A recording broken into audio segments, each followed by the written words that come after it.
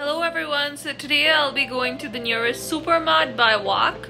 The reason I'm wearing the abaya and the headscarf is I feel much safer walking in the city with my abaya and my headscarf, but it's not really a compulsion. Here's what my abaya looks like, so let's go. Riyadh is constantly hustling and bustling, and here are some of the shops that come in my way. So shawarma classic falls in my way and I obviously couldn't resist. Then here are some other restaurants and places near my supermarket. This is the mart, the Danube, and here's what it looks like from the inside. I'm just skipping really fast through it because I just really don't want to bore you guys. Here are Takis, but they're super expensive here, so we're gonna step down to Lay's. There's a little promotion going on in Lay's, so it's just more budget friendly. Moving forward, here's what the other sections look like. Arabs are really big on cheese and pickles, and there's this whole salad bar kind of place always in every center, and where you get olives, you get these Egyptian pickles that I absolutely love and adore. Here's some mortadella. I'm going to get some olive mortadella for me, and this is that. Let's go to the bakery section. I love the bakery section at Danube. It's so fancy and nice, and there's just freshly baked bread. But I'm just gonna grab myself a bran bread. And we also have Ben & Jerry's here in Saudi, but it's super expensive and the local ice cream is just much better. Here's Nando's sauces. I love those. I wanted to pick up one for myself, but there was no promo on it. Moving forward, I'm just skimming through the chocolate section and all those other sections. I ended up just buying these things.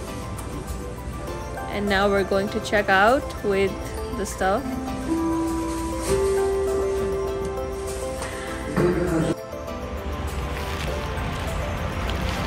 I came back home and set up my fridge, and this is how it looks like. I am back, but it was the most dehydrating walk of my life because it's so hot here in Riyadh. Next day, I started my day off with a cup of coffee and some peaches. Moving forward, since today was Friday, I had to clean up the place by myself, and this is what it looks like after all the cleaning. Time for some Jummah prayers, so there we go. My mom told me that she made some barbecue, and that got me really craving for some good food, and here's what I made. Some tandoori chicken with some parathas and baked beans. I decided to buy some gifts for Yameen and Yousuf. Here's me trying to single-handedly unpack and failing at it.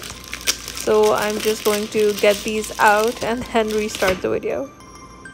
I got them a projector painting, a kitchen set, and the Sup GameBoy. The Sup GameBoy was super fun because now I'm just gonna try it out and show you guys what it looked like and how it felt. So this is me playing Super Mario after ages, and I really don't remember how we used to play these games, so I'm kind of figuring out which buttons work for what. Then I searched up for Donkey Kong. Donkey Kong as a child was one of my favorite games. And here is me again figuring out some of the buttons.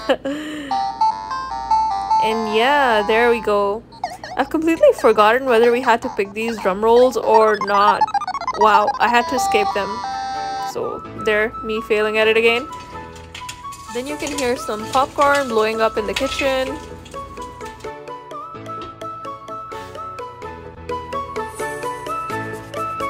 So me, Yousuf, and Yameen, along with our friends, decided to go outside for dinner.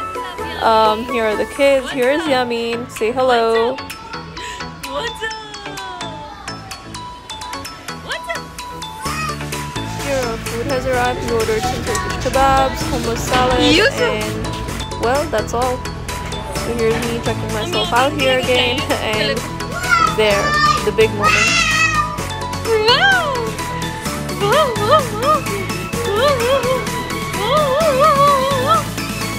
Yousuf!